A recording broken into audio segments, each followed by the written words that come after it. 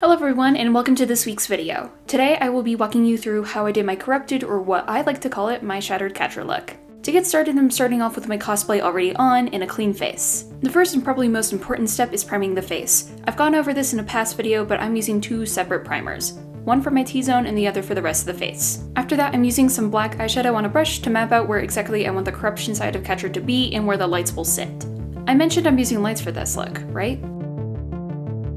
Anyways, I then went on to do the normal side of Catra's makeup, which I've made a video all about already, so I'm going to speed through this part.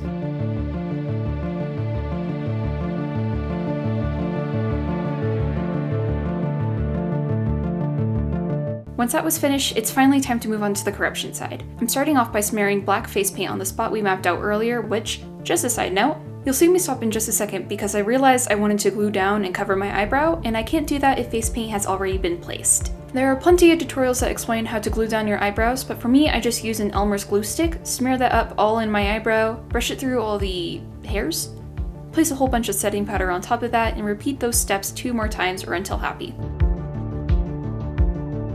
Then it is finally time to finish painting that part of my face.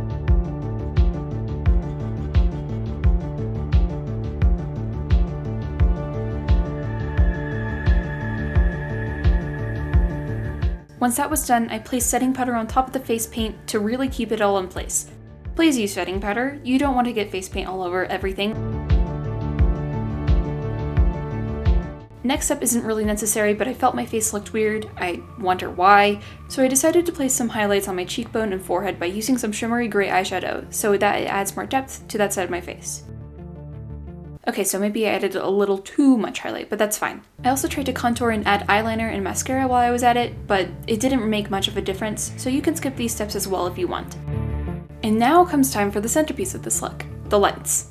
And this is where I'm going to place a slight flashing warning. I turn on these lights multiple times throughout this part of the tutorial, and when mixed with the time lapses, it can possibly be harmful to others, so watch at your own discretion and stay safe. Now back to the video in 3, 2, 1. I'm using some clip-on hair lights that I got off of Amazon, and I think the set of 5 cost about $10. Because these are meant for hair and not for your face, I had to trim the strands down to the correct length so that they could sit right on my face, which is safe to do since all the electricity is in the clip itself, but if at any point when working with lights like these, you feel some sort of heat coming from the clip, take them off. Halfway through filming the reveal of this look, this happened to me, so I stopped what I was doing, turned off the lights, and began to take them off as safe and as fast as I could. And nothing happened, thankfully, I was fine, but just be careful not to burn yourself. I also put on a wig cap before gluing down any of the strands just to keep my hair out of my face while doing all of this. Speaking of gluing this down, I did this by using liquid latex, which worked out fine, but I would suggest using another face-safe adhesive such as Prozade or Spirit Gum.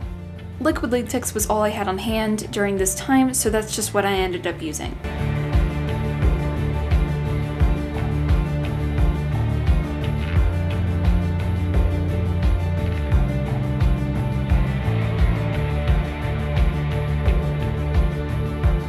Now let's move on to the main reason why I call this look my shattered Catra look. When looking at reference photos, all the little glowy pieces on Catra's face gave me the impression that they were broken shards of glass stuck to her face. So, in order to imitate that, I'm using small pieces of gelatin and gluing that to my face. What is gelatin, you may ask? Well, according to Wikipedia, gelatin is an excellent medium for prosthetic makeup due to its flesh-like consistency, elasticity, high tear threshold, and ability to capture the fine details. You get the point.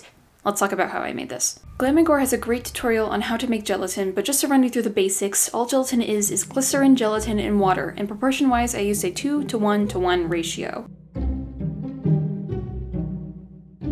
And this made more than enough glass shards for this look. I stirred all the ingredients together and placed it inside a microwave to heat it up in intervals of 15 seconds, until it was a goopy consistency and smelled like death. I am not exaggerating when I say this. This will smell terrible, so prepare yourself and the noses around you. In order to get the shape that I wanted, I poured the foul-smelling gelatin into a plate to cool until completely solid. I actually had to redo this step because there was too many air bubbles the first time I did this. But the cool thing about gelatin is that if unhappy with the result, you can just chuck it back into the microwave and reheat it. It's great. But once I was happy with how it looked, I covered both the top and the bottom with setting powder to stop it from sticking to itself and cut it up into pieces, trying my best to make each piece look like a broken piece of glass. Moving back to the makeup, I'm tacking down all the pieces we just made over the lights and down my neck, once again using liquid latex to accomplish this.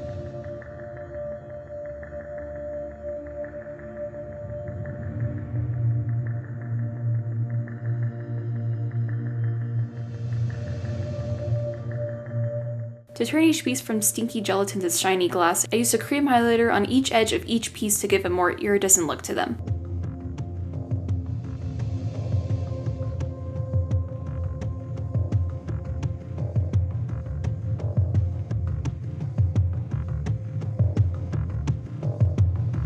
I wanted to add in the purple outline Catra has on her face, so I mixed face paint colors together to make a light purple and place that on the outer edge of the corruption side. But this only made me look bruised, so if I were to do this look again, I would place a layer of white face paint down and then a layer of purple face paint on top, just so it's more noticeable. To cover the hair clips, I placed another wig cap over my head and then the wig itself, but oh no, we're not done yet. As a finishing touch, I made this broken version of Catra's headpiece, which I made from 6mm foam and weathered with acrylic paint, and glued that to my head once again using liquid latex. Once those were secured onto my face, I touched up my wig, put in some contacts, and painted my whole arm with a wash of black face paint. Which, don't use water-activated paints for this. It stained my arm and I had to go to school the next day, so I had to go to school with a stained arm. It was not fun. Don't be like me and use a cream-based or even alcohol-based skin-safe paint for this step. And then I was done!